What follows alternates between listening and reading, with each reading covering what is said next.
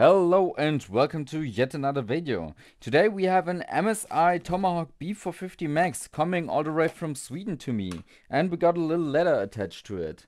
Let's see if I can get it to focus. I'm going to read it, the focus is not focusing. This motherboard is a no-boot. It has been in storage for too long, so I cannot remember how it failed. BIOS reset does nothing. I remember I used BIOS flashback and still no boot. I've tried different CPUs and memory modules, but the motherboard is dead. I hope you like Swedish candy and I hope you did not melt in the hot summer temperatures. Have a nice day from Patrick in Småland, Sweden. And the great thing is, I got some candy. And the really cool thing is, my wife really loves chocolate, and I love, like, the fruit gummies, or however you would call these. So, yeah, I'm very thankful for that. I will be enjoying that. Thank you very much. So let's have a look together at this mainboard and see if we can figure out what is wrong with it. So the heat sinks are individually packed here. Very interesting. So we don't need those and the BIOS battery. So let's only get the mainboard on the bench and see what we have here. So I've had this kind of motherboard multiple times on my bench. Most of the time it had problems with knocked off components. Didn't really have any electrical issues. So let's see. Let's see for its passive power consumption. So let's see now. I've got a 2200G in here. We have 110 milliamps. Okay, so nothing special. Seems to be fine. 3 VSB is running, I can see that. This thing does have boot LEDs. So we start from the very top with CPU and then the usual way. So let's get a speaker onto here and also a power button. So let's press the power button. So we have a stuck CPU LED. We get no heat. We only have 500 milliamps. So we do have a reaction to the power button, but we don't get any boot codes. Does it react to the power button while turning off? It doesn't seem like it. And I also do not get any boot codes. So I would guess our CPU is not initializing. For a CPU not initializing, I would guess that we either have a BIOS problem or maybe knocked off components somewhere, especially because this board has been handled, it seems like it a lot, because all of the heat sinks are off. So I will go over to visual inspection next to see if we have any damage anywhere on the board. So I took quite some time to look around and have a look what I found on the backside actually. So this is at the top side, close to the VRM. This is a mounting hole for the CPU. And we have two knocked off components here. It seems like one is a 2.2 ohm resistor and one might be a capacitor or a resistor. I will have to look in the board view. You can see some few more points like here, that there's definitely been some damage done to this board on the back side. So on the board view right now, let's have a look. It is this here. So we have this resistor right here that is still present, but this one and this one. This is capacitor and this is a resistor VCC5 for VR VCC. Where does that go? That is the VCC for the controller, for the PWM controller. That explains why we don't get anything, like why we would be stuck on a CPU LED. So let's try to replace these.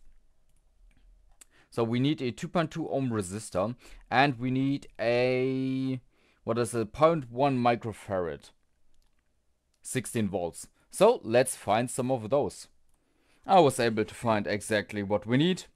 So there we have a 2.2 ohm resistor that can go here. And then there's also 0.1 microfarad capacitor right here. Also took it from a B450 MSI donor board. So yeah, let's get one side tagged onto here. So one side is tagged on there. let's get one side of the capacitor tacked on. What then I always do is, then I take my hot air,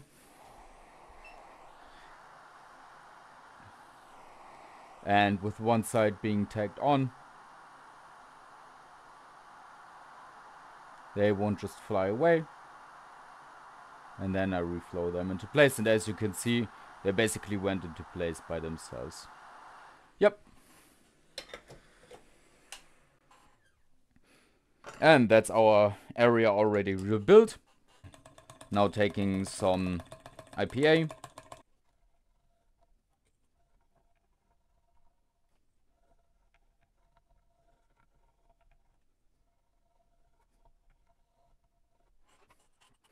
So now our area is rebuilt and also looking nice. We might need to have a look at this resistor right here. As you can see, it does have a dent in here. So let's measure that resistor just to be sure that that resistor is still in spec and didn't get damaged. So we first have to have a look into the board view. So let's see, it should be this resistor. So this is just a 0 ohm resistor. Okay. And all of the rest is not assembled except that capacitor is still there. Okay, so let's see that it has 0 ohms. So let's see now. I'm taking our multimeter. And we have 0 ohms. If we go into a different range of the multimeter.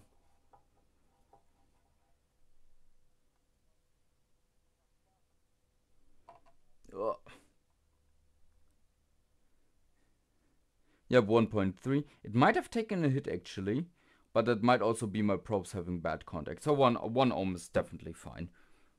So let's have a look now. Let's turn on our power supply. And see. Passive power consumption is higher now already. Let's get a power button onto here. And let's see.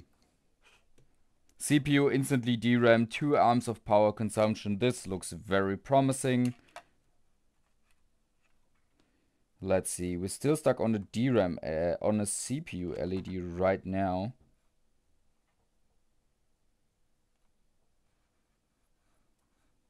With 1.8 amps. And we seem to be actually stuck. Let's see, I press the reset button. Let's see, after one reset, let's see if it behaves differently. But still stuck on a CPU LED. Let's try to reset the BIOS. So I'm holding the contact of the clear CMOS right now with my tweezers. And let's see, the BIOS has been reset. There's no battery in here. Let's see if we now get any change. And we're still stuck on the CPU LED. So, not quite fixed yet. But the previous, the viewer that sent me this board actually said that he tried to do a BIOS flashback. So, let's just try a 3000G in here. I think the 2200G should be supported in here, but let's just try another CPU. And if that doesn't work, we will probably have to flash the BIOS of this board. So let's see, 300G, or 3000G in here. And still on a CPU indication. But now the CPU actually gets hot. Okay. So I think we will need to flash the BIOS on this board. And I will be doing it via the header that we have here. So I will be doing in-circuit programming. So the BIOS has been flashed. Let's see now if we have change. So about 100 milliamps. And let's press the power button. CPU LED, 2 amps. And it turned off. 1.8 amps, CPU LED again. 2 amps, 1.1 amp. That looks very good. This is the 2200G. CPU LED turning off. Almost 2 amps, restarting a lot, probably RAM training. And VGA LED resetting again. 2.3, 3.6, VGA, and a boot screen. Very, very nice to see. Let's connect the keyboard up to here.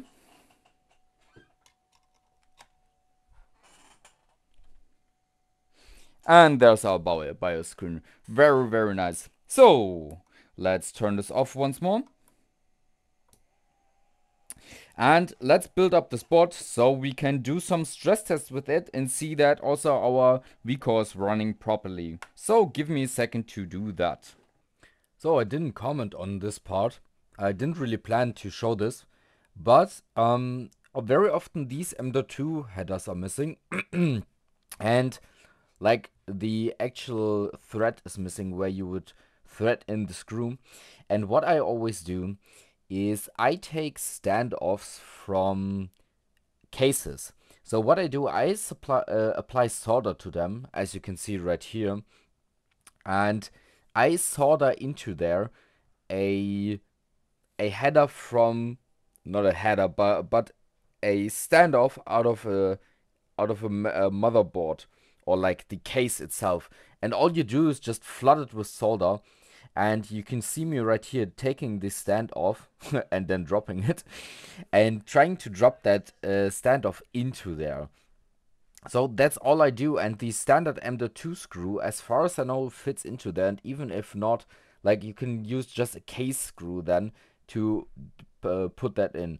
So what I do, I always just try to have the solder melted and then pry or put the standoff into there.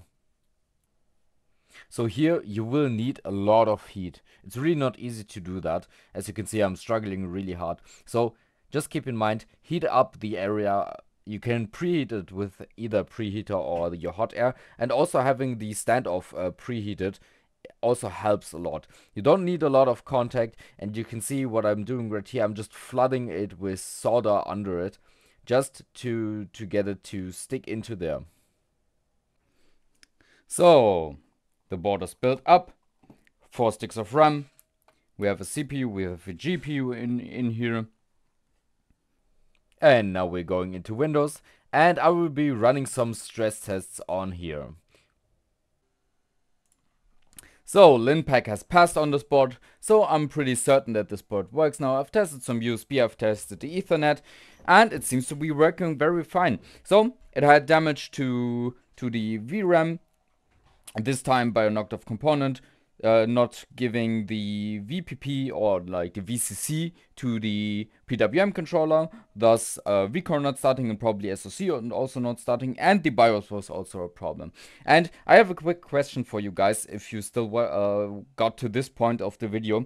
Should I show how I flash the BIOS? Because this time I just did everything off screen. Like, I've done that multiple times, that I just said, okay, I'm going to flash the BIOS, I flash it off screen and then show you the result. Or should I still show how I flash the BIOS? Like this time, I used the header on the board to flash the BIOS. And yeah, I don't know if that's still interesting for some of you. So leave me a comment down below if I still should show that or not. But thank you very much for sending in this mainboard from repair all the way from Sweden. Thank you so much for the candy. I will be greatly enjoying that. Hope you enjoyed the video. I hope you learned something. As always, all of my tools are linked in the video description. I hope you subscribe. I can see you in the next video. Thank you so much for being here, and goodbye.